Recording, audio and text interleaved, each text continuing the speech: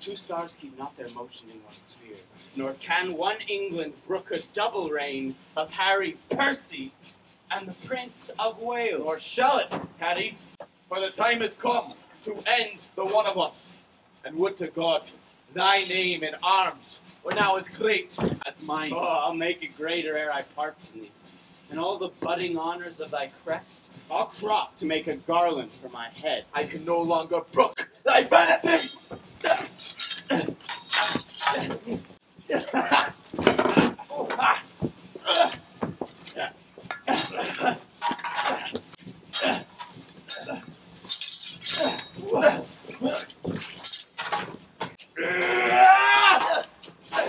I'm going hell. There's no boys play, I can tell you.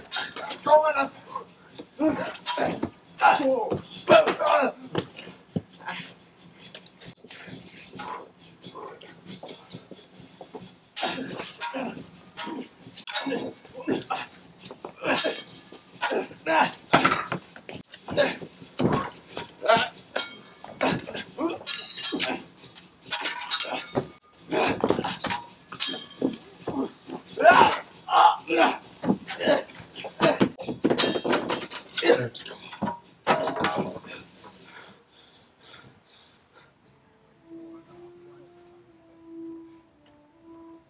Thus, with imagined wing, our swift scene flies,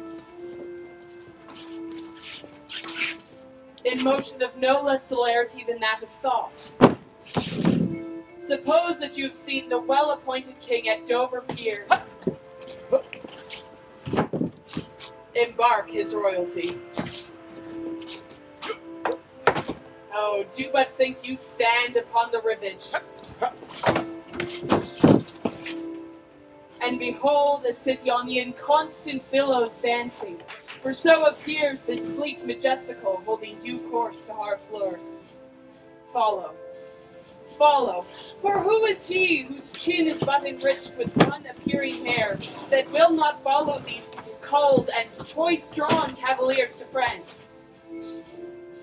Work your thoughts, still be kind, and eke out our performance with your mind.